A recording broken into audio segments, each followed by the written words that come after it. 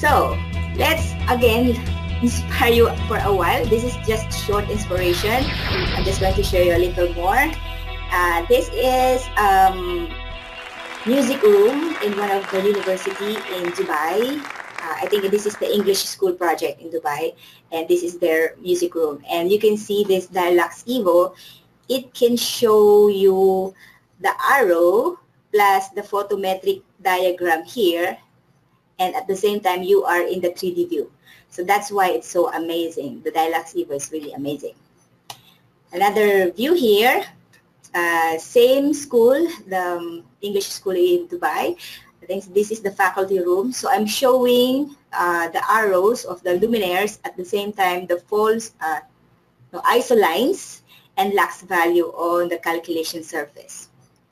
And it looks amazing. And you can see on the side that those green, for example, this art and design room, cleaners, corridors, DNT engineering, electrical room, faculty office, these are all green.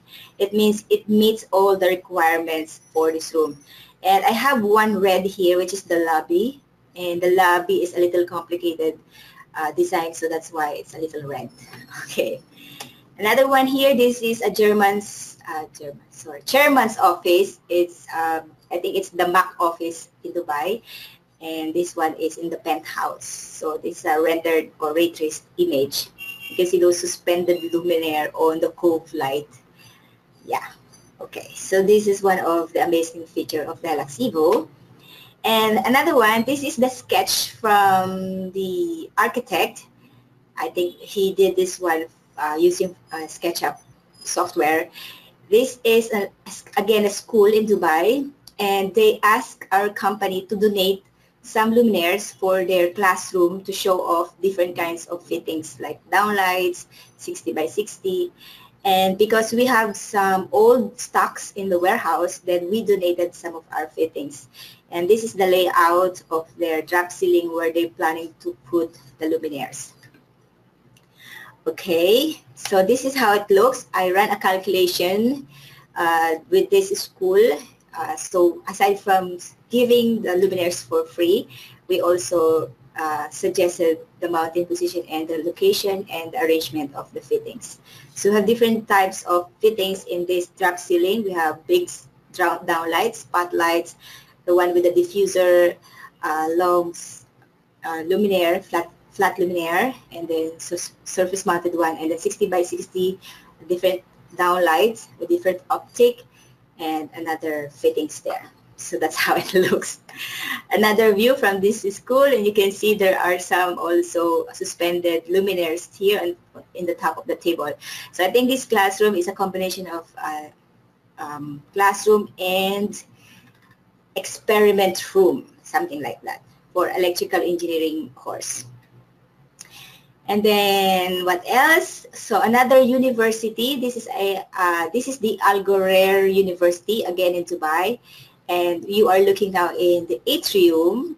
So you can see I showed the luminaire location by selecting all the luminaires. You can see those dots with yellows. These are the luminaires, and this arrangement are based on architect's concept. So this is how it looks. So there are wood grills on the top, dropped on the ceiling, and there is also our fitting here with the linear suspended ceiling, suspended luminaire, and suspended downlights there. And there's a long string here attached with another suspended for spotlights to highlight the logo in this lobby. I also ran a daylight calculation for this project because this is a school, so they usually use the building during the daytime, and they want to maximize the energy use, so they also want to use the daylight for their overall lighting design.